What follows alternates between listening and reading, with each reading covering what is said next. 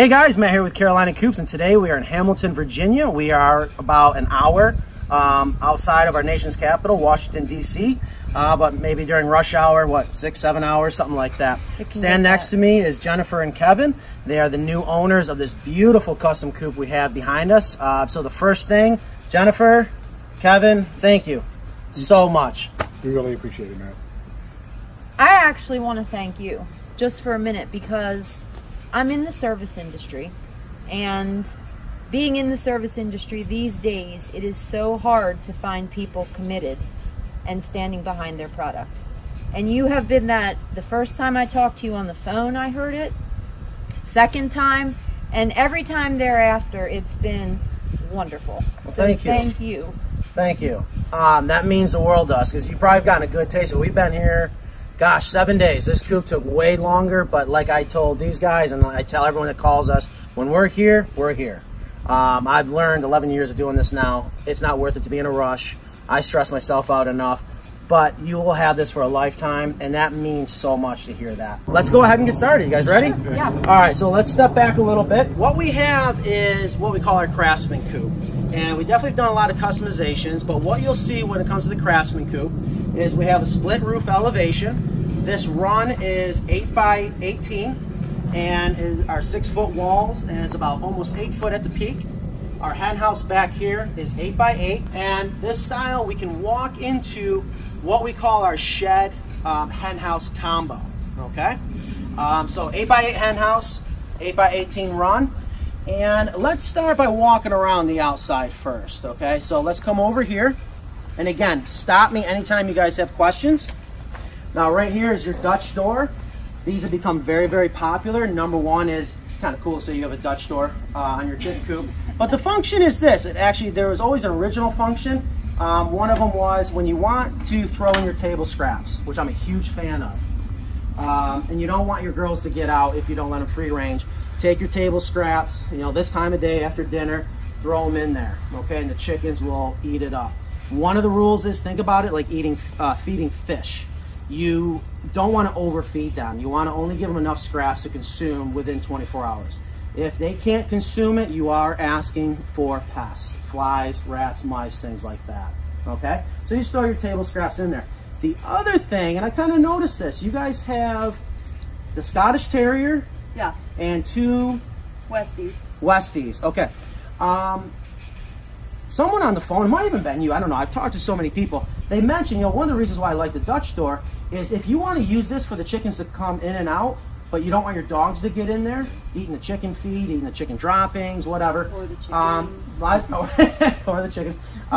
You don't want them to hop over this, or most dogs won't hop over. I know there's definitely some that will, but it's just a way to keep the dogs out. So I thought that was a pretty cool, another function for the Dutch door. So you got a barrel bolt right here, and that is drilled all the way through. Okay, we do that because we've learned the hard way. We weren't drilling it all the way. That gets clogged. Next thing you know, you're trying to jam it down in there. So we actually drill it all the way through so nothing ever gets caught in there. We also match the board and batten here that's on your hen house.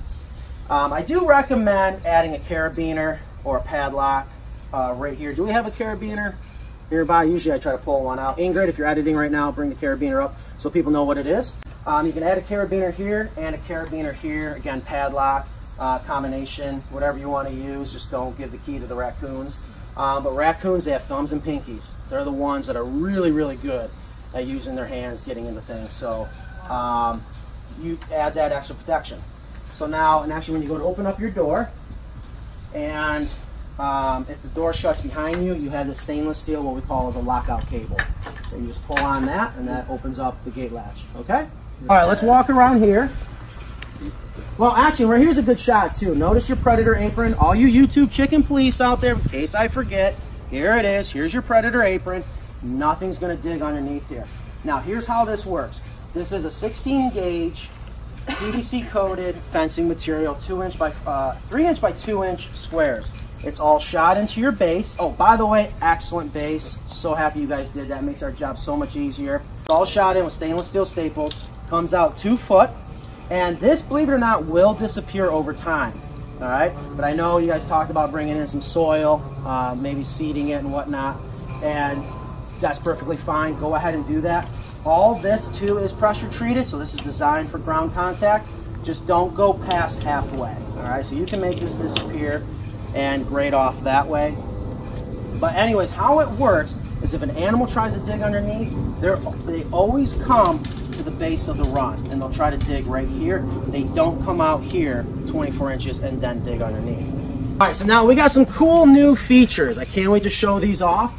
Right here, I know you guys have seen the duck house, but what's nice about this Craftsman Coop is we have the hen house, shed, duck house combo, and right here is a duck house. Now, ventilation, you can never have enough ventilation, but we also want to make it as easy as possible to open and close them. With our windows, all you do is lift up, pop out, you're done. This is polycarbonate, 400 times stronger than glass. Just store this inside your hen house. Down here in Virginia, maybe 2 months out of the entire year, you may need these. Remember, chickens and ducks, they actually do quite well in cold temperatures. It's the wind chill. That's what we're always trying to stop. And what would you say is a temperature that is on the verge of too cold? For chickens? Yeah, or ducks. Well, see, I'm not a duck expert like I am with, well, I don't want to call myself a chicken expert with chickens. I mean, being from upstate New York, it's gotten down to -10, 14, -20. We don't use a heat source. You don't want to use a heat source. It's the wind chill. That's what kills pretty much any living creature. But also, speaking of, when it comes to, a lot of people make the mistake of adding a heat source to the hen house. What happens is, if you were to add a heat source to the hen house and you think it's too cold, but they still need to come out into the run, that change in temperature, that rapid change is what stresses them out. You want consistency. So as long as the temperature inside the hen house and the temperature outside are consistent, it doesn't really matter what temperature it is.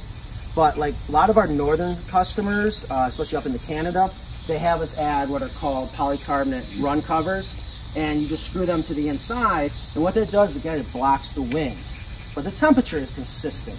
Anyways, all right, so here's your duck house. Now, the other nice thing is, actually, why don't you come on over here? Why don't you demonstrate this for us? I love this part. So we got our metal roof, and all about easy access, so go ahead and let it go. That's going to come right up. We have gas struts. These ones are 45-pound gas struts each. And when it comes to ducks, they want just like a dog house, if you will. Now we have a pressure treated floor right down here at the bottom. And I saw that we have some straw. You brought some straw up, right? I put it at the back. Okay, so what we'll do before we leave, we'll put some straw down there. The ducks will absolutely love that for bedding. Okay, and then they'll just learn to come in here and sleep at night. Also, a lot of times the ducks will lay their eggs. They're gonna make a little nest right down, usually in the corners. They'll pick a corner and they'll lay their eggs down there. What about maintenance? It's actually not that bad. They will have, duck droppings are very wet, and half the defecation will be outside, and the other half can be inside the duck house.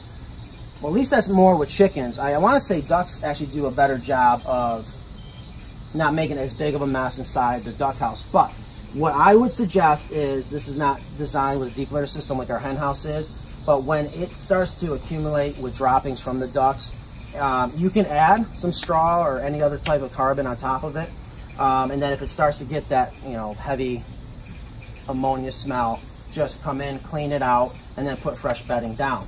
Everything inside here, again, it's pressure treated on the bottom, it's all sealed on the inside. So as far as maintenance of the actual structure, you should have zero. Okay, just keep up on the bedding as needed, if that makes sense. All right, then you can go ahead and shut that.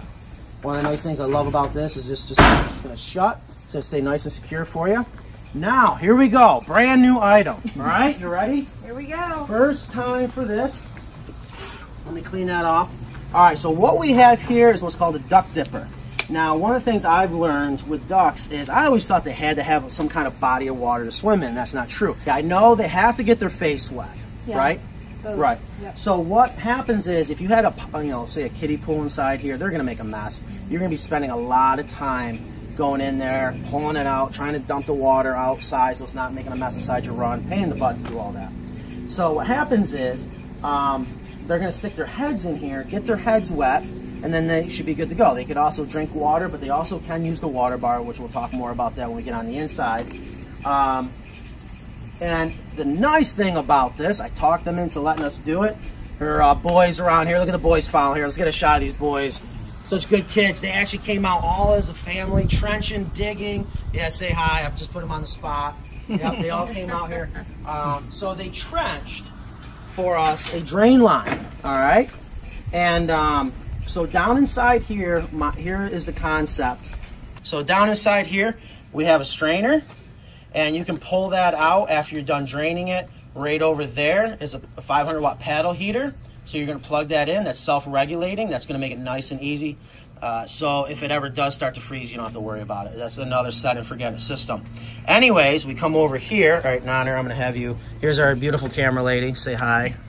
She's getting up there nice and slow. Nice and sweaty. Nice and sweaty, yes.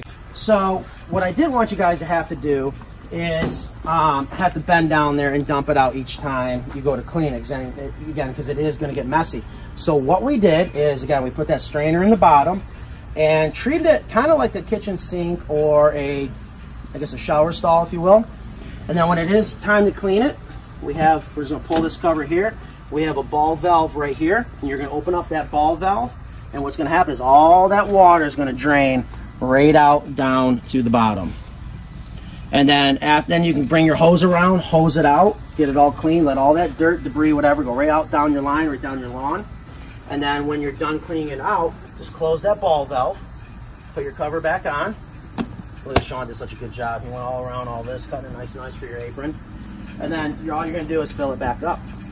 That's perfect. This is our heated water system. This is extremely popular. I love this because, again, we wanna I'm the laziest chicken owner you've ever met. Water can be one of the biggest chores when it comes to chickens, and what's nice about this system is it's very large. We also have it set up with your gutter that'll feed the water barrel. If it doesn't rain for like a month, you can always bring your hose. That's what I just did right now, is I filled it up with your hose. This is probably right about here. So you got about 50 gallons of water. And how this works is right now, when it's not freezing, you don't have to have anything plugged in. So it's going to be a normal water system, if you will, where you got pressure pushing water down through this hose bib. Right now I have the hose bib open, and that's going through that stainless steel hose feeding your water bar. And then it's going to go through your water bar, and it'll level off right about here, kind of like a poor man's level if you've ever seen one of those. So when it comes time where it is going to freeze, you got two things that keep all this water from freezing. One is you have a heater all the way down inside here. This is a 1,000 watt heater. It's designed to keep water up to 50 gallons from freezing all the way to negative 20 degrees Fahrenheit. This is self-regulating. You plug it in, set it, forget it. You don't have to do anything else. This is designed for plastic, which is your barrel. Your barrel is a food-safe plastic. So we're going to drop that all the way down to the bottom. It's actually high-density polyethylene. Oh, the barrels are? Mm-hmm. That would make sense. Anyways, you got a screen right here. Very important. This keeps all the leaves out and debris and things like that from getting down inside the rain barrel. If your water does start to get a foul smell, again, this is rainwater. This isn't designed for you to drink, but you may need to always check it from time, like once a week, at least check and make sure you didn't have a hole and a leak all of a sudden. But if you start to get a foul smell for whatever reason, every situation is different. All you got to do is drain it, clean it out, fill it back up. Okay. So anyways, all right, so this is self-regulating, plug it in, set it, forget it. So here we have our 110. We're going to plug this in. I want you to see what happens. Now, before I get to there, now this is critical. This gets a little confusing, and we're here forever. We're friends for life now, if you haven't figured that out. You can always call us if you have questions. This is your thermostatic switch for your pump. So, again, your heater has its own. Your pump does not. You have a pump right there hooked up to your water bar. All right, and again, we'll go over this when we get on the inside. You're going to plug the pump into here, and then you have outlets inside. You plug that into there. Again, that's also set and forget it. But what I'm going to do is, it's about 110 degrees right now, so that's not going to work. We're going to plug it directly on. The pump circulates the water through the... Yep. So now it's pushing the air out. I also have your water bar tilted up just a little bit on this side, because I don't want what's called an air dam or air trap. So that's the return. That's the return. That's what it should look like. Okay? The water is going into the water bar from there. Follow the hose through the water bar, and when you have the pump on, it comes up this side. and returns. And returns into the barrel. You plug it into here. That you plug is this when into it's 110. As long as your power is on, you don't have to do anything. This will come on at, it should be 35 degrees Fahrenheit, goes off at 42 degrees Fahrenheit. You don't do anything. And these are nice. These are very, very reliable. We've never had one fail yet. So we plug that in now. You can plug it in now, absolutely. And it'll just do its thing. It'll do its thing. Okay. That's the nice part. Now here's what's happening. But the pump always is on.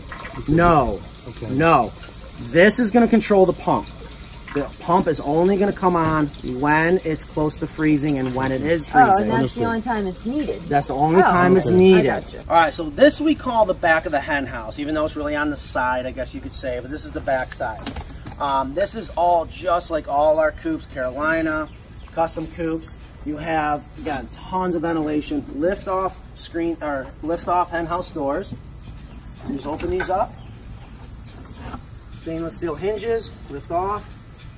Again, down here, maybe have those on 2-3 months out of the year. All right, you want a ton of ventilation. You want as much ventilation. That's what's nice about this coop. Now, you don't have to have carabiners here. This is all backed up by the 1/2-inch hardware cloth, so that's completely safe. Here, I would add a carabiner, okay? Now, you open up your doors. So no fox will get in? That is correct. So even if it's the doors are not on or at night, you're not going to have predators? That is correct. Ingrid, bring up the picture. We had a customer send us pictures of her. She had foxes trying to get in. She was one of our first hen house screen doors. So I was like, well, that's going to be a good test. They never got in. All right? Yep. Cool. All right, so. The carabiners are for the doors that will open without a screen on them. Yes, ma'am. Yep, Okay. that's it. Yep, you got it. So there's a barrel bolt up here. You open this up, and here's your deep litter door. Now here's where the fun begins, if we're not having fun already. All right, so you're going to drop down your deep litter door. Here's your food safe high density polyethylene. I forgot to clean it out. Apologize about that. In here, you have a 4x8 hen house. Okay. Here is your ladder that is designed especially for you people that want silkies. They're special. They got to have a little extra help getting out. Let's get a nice shot of that. There's what we call our chicken ladder. Here's your roost bars. Actually, Nana, while you're right there, what is this string for? Okay, you ready for this? We'll get a couple shots of this. So you're going to pull, go down, and let it drop right to there. We're going to let that not stop it. That should have closed perfectly.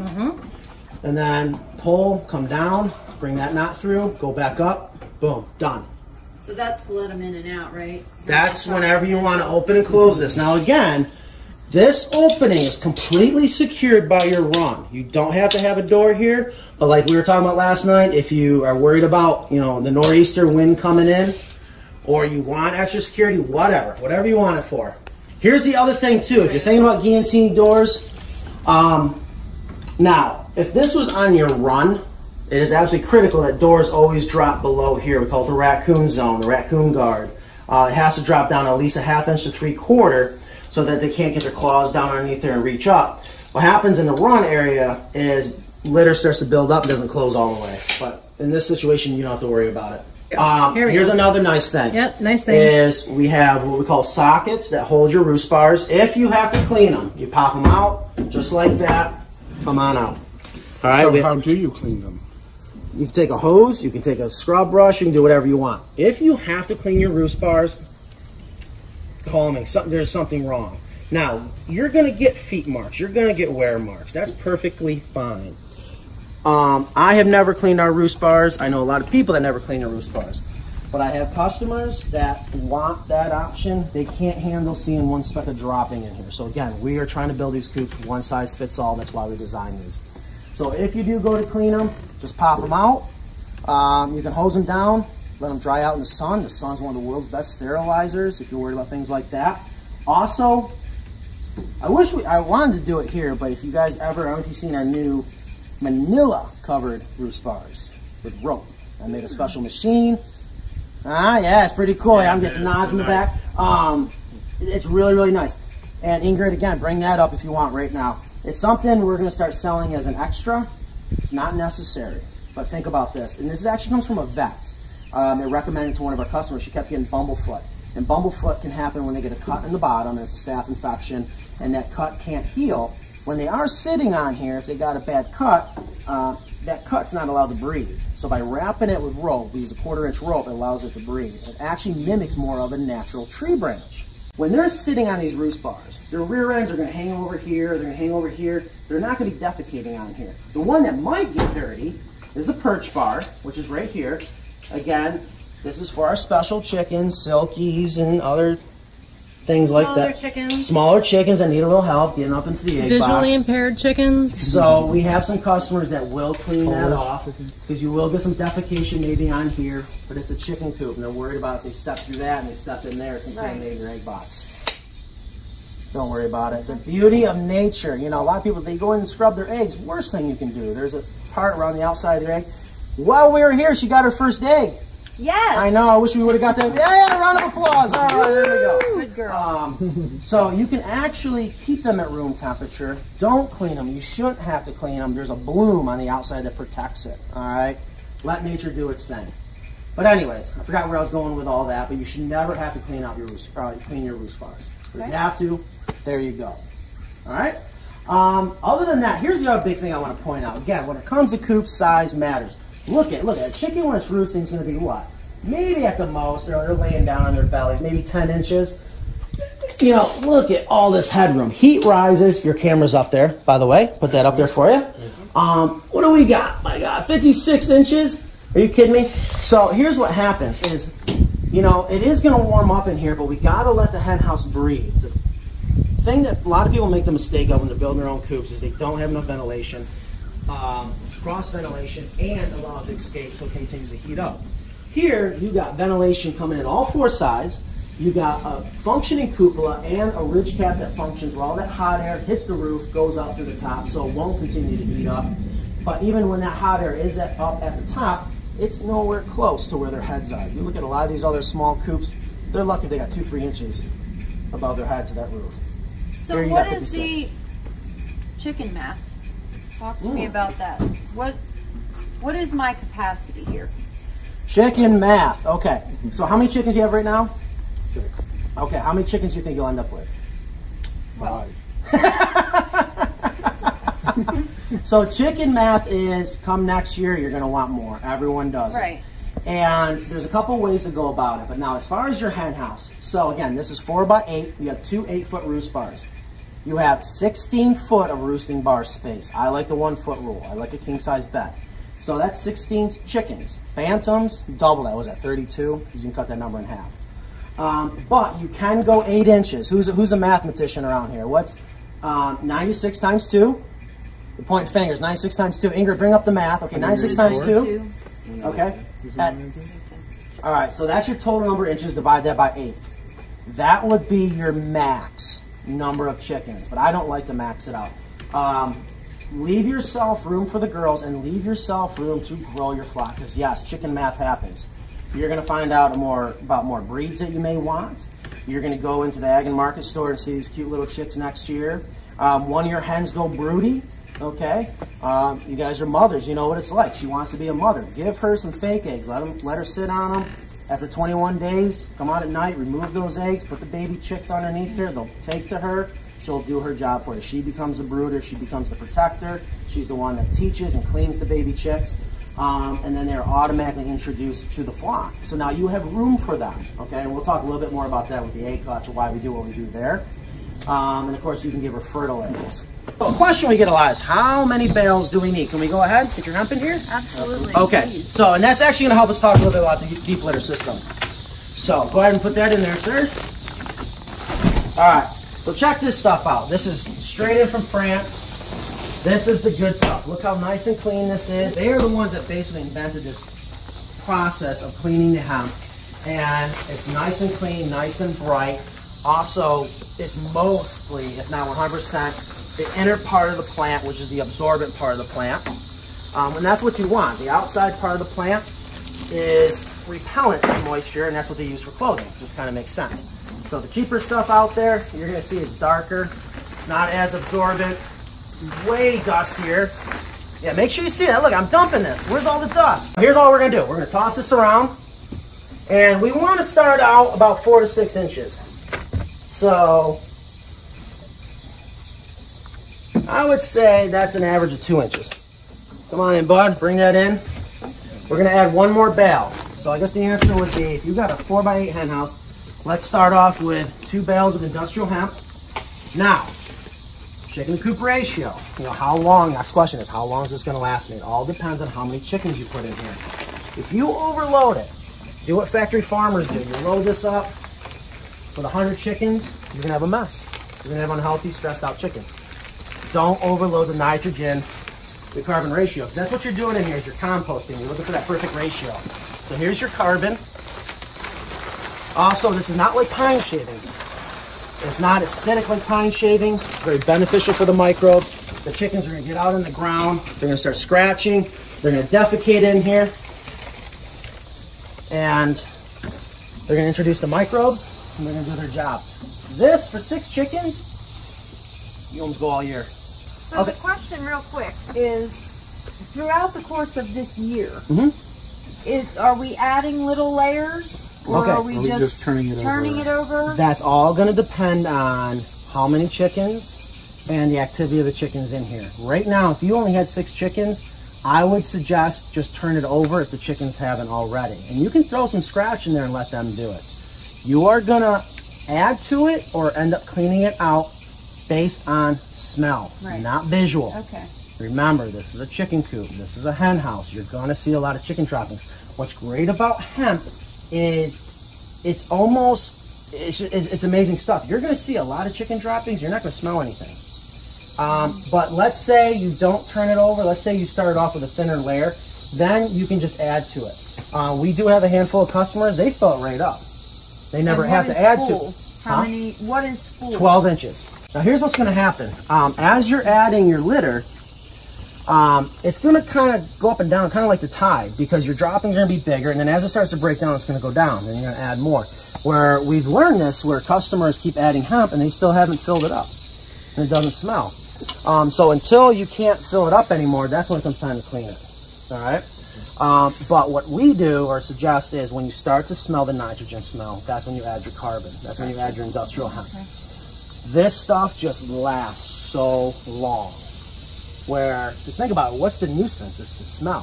That's what's going to attract pests, all right? So as long as you're not smelling it, it's doing its job. Awesome. Okay. All right? Now, here's the other best part. When it comes time to clean, all you're going to do is you're going to bring your wheelbarrow up. You're going to bring one of your boys out, right? Yep. No bending over. You're welcome, all right?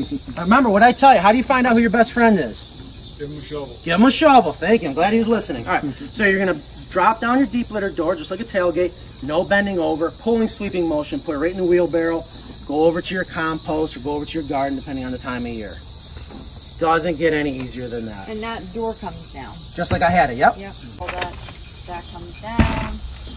There's your barrel bolts. One there. One there. Drop it down. Pulling, sweeping motion. Again, your apron will be gone by then. So you won't be hitting it like I am right now. And like Nan was saying, take your, called the crust, take that top part off, put that separately in another container, pull the bottom or compost the stuff off, put that over in your other compost, your garden, put the crust back in here, because now you're ahead of the game because it already has the microbes in it. You're not starting over. Good idea.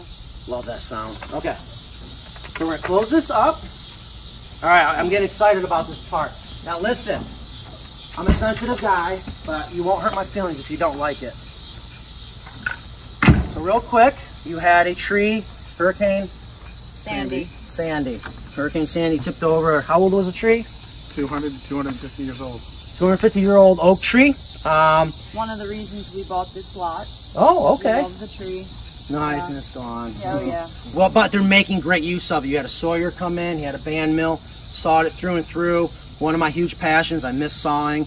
But anyways, Nan does it. It almost put me in my grave. Anyways, hopefully we're going to build you guys a beautiful dining room table. But she had a nice piece, yeah, with natural edge or live edge. And you wanted really a trellis, right? More of a trellis shelf thing so you could set things on it.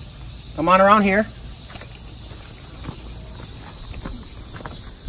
Very nice, very nice. Look at that. That's lovely. Simple but nice. So you got you're welcome. You got your live edge. I matched. Here's your knot. Well, you had a big branch coming out there, so we matched that. Kept that figure from the where the carpenter ants were. And again, you don't have to do anything to that. White oak actually does a very good job, weather resistant. And Ingrid, okay, go ahead, Ingrid, bring the picture up. Nan, go ahead and tell them, what did we do? Matt actually went up on the ladder and laid across that shelf. I did my George Costanza. You know, he's in his underwear. So I had huge flagpoles going through the framing into your gussets here. And you can put anything you want up there. You can and then grow anything you want around it. And it's going to look beautiful. We got soffit lighting all around. So you got one right there. It's going to cast some beautiful shadows. So you can put a statue there, whatever you want. And there's your first piece of your 250-year-old oak tree that I think just looks spectacular. Thank you. You're welcome. That part of the tree will never come down again. Yeah, that's a good point. Okay, so back here behind the hen house, you got a window here, lots of ventilation. Take that out. We'll store that inside. Maybe 2 months out of the year, you'll have to have that on. Here's your egg hutch. Super easy. You're going to come right here, gather your eggs. One of the nice things about our egg hutches is this drop-down door on the back. A lot of the other ones, they lift up right here, and you'll scare the crap out of the chickens. They hate that. Think about it. They want to be very aware of aerial predators. Now, here's the other nice thing. Let's say you have one that goes broody, and she's sitting over here, and she's got her little baby chicks, and they're not quite ready to hop out that way, but they still need food and water. Now you've got room. Put a little dish here and a little dish there. Super easy. Again, put this in storage. You're done. We have a lot of customers. They don't even use the dividers. They pull us out. That's what we do. You know, you don't have to have dividers. Again, one size fits all. Gonna make everyone happy. Fill it up with hay, straw. Also, here's something. We've had some customers. I think we did aspen mats down in Delray recently. So this high density is really, really nice. It's a food safe high density, super easy to clean. If you ever do have to clean out your egg hutch, something else might be wrong. But again, a lot of people like the idea. All this will pop out. But it can get slippery. So what we've noticed is you take like coconut mats. Just take a coconut mat. I'm not going to do it all police right now, but you get the idea. You can put it in there. You can notch it out right there. You know, maybe cut the corners so it lays better. And then put your hay in there. Just, you know, encourage their instincts. They want a nest. So give them something they can build a nest with. You know, make them work. Let them do their job. So you recommend hay in here, straw in the duck house? Hay or straw in the duck house. You can use straw in here. I find hay is a little bit better for them to work with. Also, you know, and I was a bug guy for a long time. Mites can live anywhere. People are like, oh, they're going to live in the hollow parts of the straw, the tube. Come on. Or it'll get into their crop. I don't know. I know hundreds, thousands of people that use straw, use hay. That's what we use. But the hay is okay in the duck house. Absolutely. I would say whatever's readily available for you. Or you could even use the industrial hemp in the duck house. But you'll be cleaning that more on a regular basis. Hemp's not cheap, but it does last a long time. So it may end up being cheaper in the long run when you add in how often you will have to replace it and your own time. You know, you guys are busy professionals. Time is very valuable. So I know the people that have ducks, they love the hay straw mixture and the industrial hemp inside the hen house, and then use this long stringy stuff for the nesting material inside the egg hutch. All right, let's walk around here. Now I gotta thank you guys. This is awesome. We luckily scheduled ourselves to really try to do what we call, you know, the coopscaping and coop decorating. It's just amazing what you can do. Just hanging some flowers. We, Jennifer and I spent about 4 hours on the phone going through a secondhand store, picking out a door, trying to get some trim work on. We scraped it off, custom painted it for her the color she wanted. The reclaimed knob there, and we added the T-hinges, and you got a deadbolt here also with that lockout cable. And then we'll open this up. Now she hasn't seen this yet. She picked 3 different types of floor, went back to the store 3 different times. She finally picked one, and we just got done putting it in here. So come on in, check it out. What was it called again? I forget. This Yeah. Blue Ridge pine. Blue Ridge pine. Yeah, it reminds me of antique heart pine. It's not real. It is synthetic, but it's very, very durable, very stable. It's going to work out really well for inside her shed / hen house combo. And very, you know, if you think about it, fairly inexpensive for what you just got, for the looks, the durability. We went around, put the shoe molding around the outside. You have pressure treated base underneath, stone underneath that. It's beautiful. This is the gen shed. Looks good. The gen shed. So let's The gen house and the hen house. Oh, okay, okay. So I tell you what. Oh, and here's the other thing. Let me come in here. I love this. So we changed it up a little bit. I love this color combo. We got some, again, repurposed. I think these came off a China cabinet. Doors. This is all original. All I did is made them fit inside here. Added a gate latch. We put this. This is 14 gauge. Might have been 16 gauge. 1/2 inch by 1 inch. Zinc coated hardware cloth behind it. But we left it silver. I thought that silver, brown, and this beautiful, you know, we call it Carolina white, but it's more of a marshmallow color. White just really looks nice. It pops. You matched your picture frames. You know, we got Piggy and a chicken over there. We got Lammy over here. You know, it just looks so beautiful. The chair. Is it chandelier? Yeah, we got the chandelier in. You ready to fire that up? So you're going to open up your windows. Now, one thing I did notice, Nan was right. That picture, I was going to try to put it right here to hide the conduit. I forgot about your windows. It was going to hit it. So I still hung it there thinking, Yeah, that's fine. I think it looks good. Yeah. And then you can still open up your window when you want. Right. Yeah, you got a window there, a little coffee table, a little chicken reading down there, cool chickens. Anyways, so we'll plug this in. All right, go ahead, give it a try. This is your dimmer switch. Okay. So go ahead and turn that on, and then go ahead and bring your dimmer up. And there's your chandelier. So pretty. One of the nice things that they are doing that I absolutely love is they ran a dedicated circuit. You guys actually did the digging and trenching. Again, they're all out here as a family, something you don't see every day, so kudos to you guys. They're going to continue it on around the back side, put an LB, which is kind of like a hard 90, up into that junction box. Your electrician will tie that all together. Cool. Oh, and back here, here's your window. So you kind of, again, you want as much ventilation as possible. This was Jennifer's idea. Great idea. We were struggling a little bit trying to figure out what's the best way to make this work. Got our lift-off hinges. Again, tons and tons of ventilation.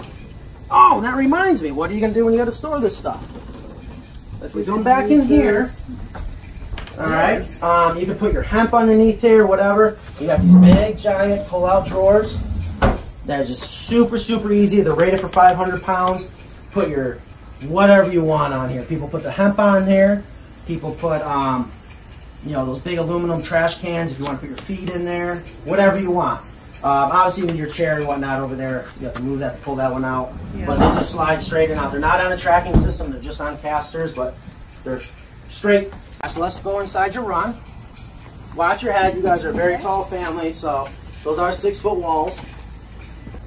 So this is kind of our signature. So here's the front of the duck house. It's kind of become our signature look.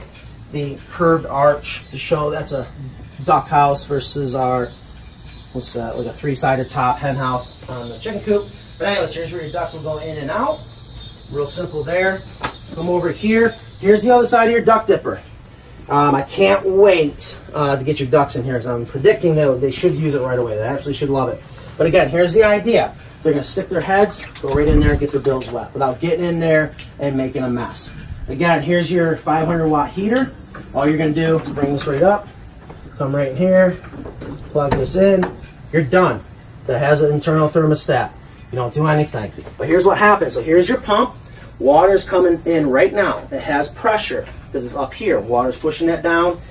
Chickens come in, hit it right there. They're going to drink. They're going to push these stainless steel triggers and drink from them. It's just that simple. Now what's nice is these are spring loaded. There's a little rubber gasket behind them.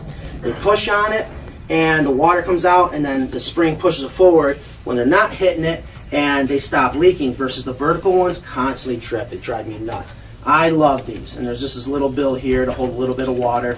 Even your ducks will use this. But since you have this, and this is our first time doing a duck dipper, it's hard for me to predict. They may not use this. They may go for the easier source of water. So it's going to be interesting to see what happens. Also, If you didn't like the, what was this non? 3x3, 4x4, 4x4. 4x4 squares, this will just lift up and pull right out. And obviously you can just pull this right out like this. And you can change it out if you want. Okay? Yep. Super, super easy. Again, thank you, because we talked about this a lot and brainstormed a lot, and you know, you heard us, you came up with a solution. I mean, it means the world, really, because today it's like you have these contractors and everything is, well, you wanted this, you got this, and if it's not exactly right, well, too bad. And this experience has just not been that. It's been, I want to please you, and it's just, that's unusual today. That Non and I grew up in the customer service industry. Yes, we were born and bred that, and I can't thank you enough for saying that. I am not asking her to say that. No. This is what people just do not see. There's a reason why I'm 40, I look like I'm 80, but it's what we love to do.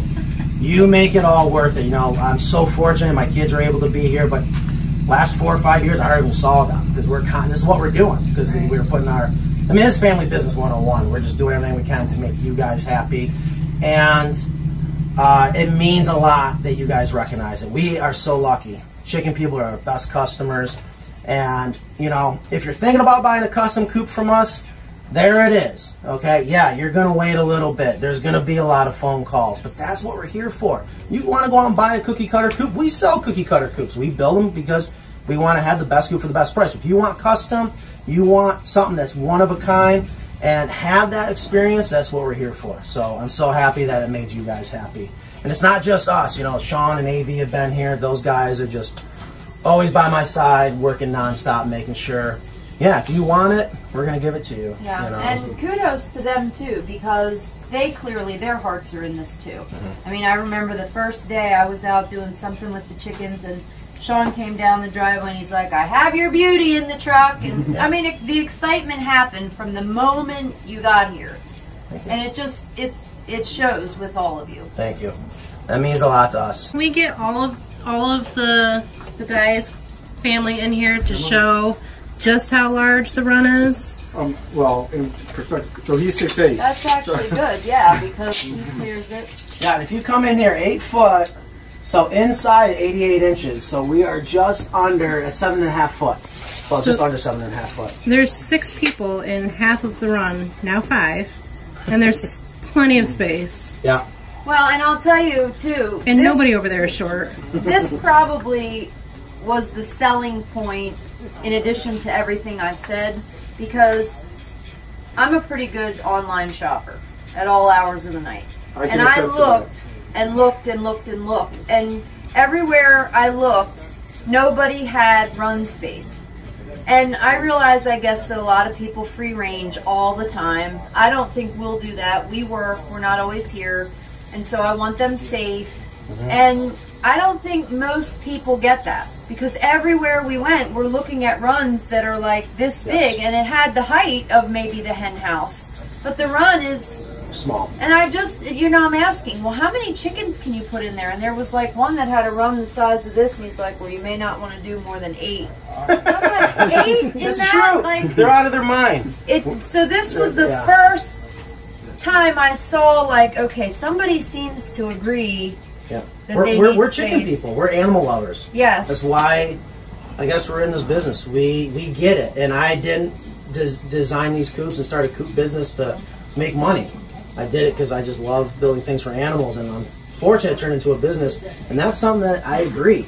It blows me away. So if you're watching this video and you're chicken coop shopping, yes, you want a large run. And a lot of people don't think about this for 2 reasons. One, because you see so many coops that there's not even a roof on top of the run. It's screened. That's a nightmare. You don't want it wet in here. That's going to be a health issue. And you want it as big as possible, especially if you cannot free range. Now, a lot of people do end up free ranging, but even if you free range all the time, you want to run because you want this ability.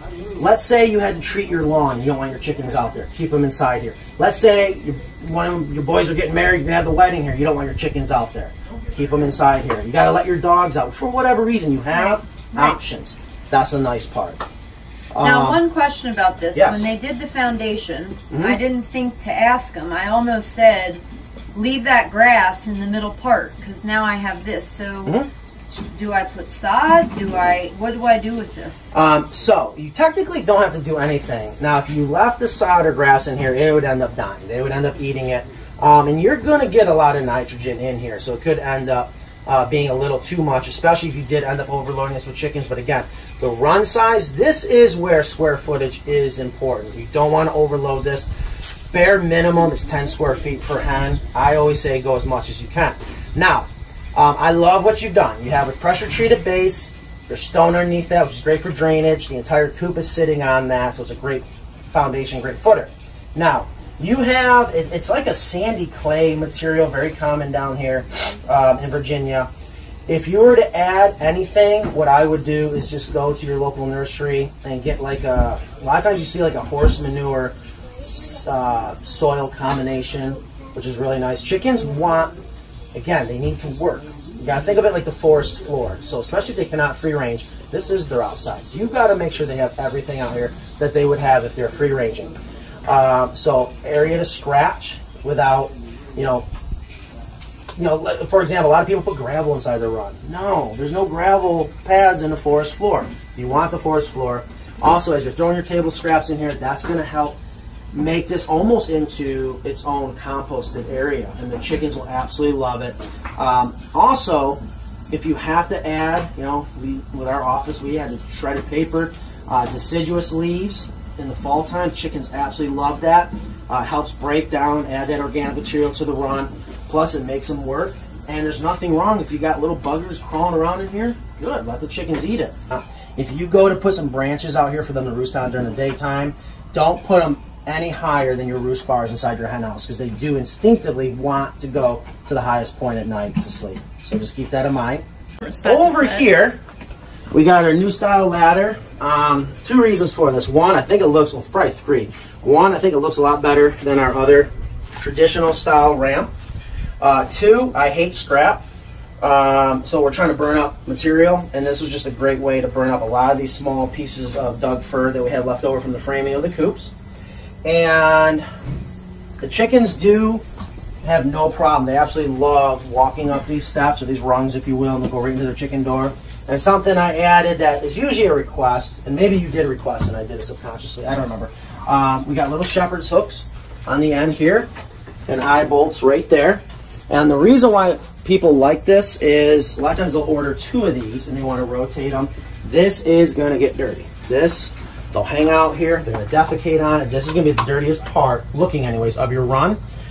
So if you want to wash it, you can wash it, let it dry out and rotate it with a different one, or just wait until it's dry, or just wash it and bring it in here. Even if it's wet in here, it doesn't matter. But it gives you options. Yep. Super, super easy. You don't have to go unscrew it. Put it right back on here, just like that. Done. Great. Love that sign behind you too. Oh, I know. This is awesome. I love, again, the silver, and you can see the sawmill marks right there. Are we ready to go get your chickens, your ducks? So.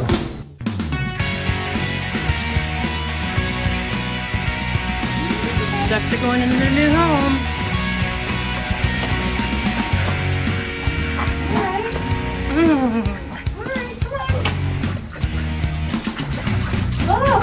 Look at this stuff. Really favorite.